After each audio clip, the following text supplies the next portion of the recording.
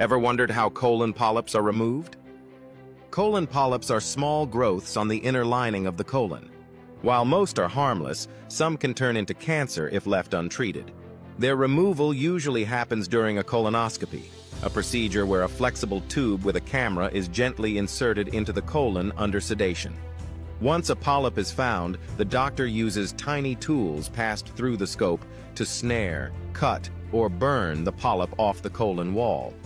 Small polyps are often removed with a wire loop, while larger ones may require special tools or be removed in pieces. The area is then checked to make sure there's no bleeding. If needed, clips or cauterization can seal the site. Polyp removal is quick, safe, and painless for the patient, and it's a key step in preventing colon cancer. And that's how colon polyps are removed: carefully, precisely, and effectively.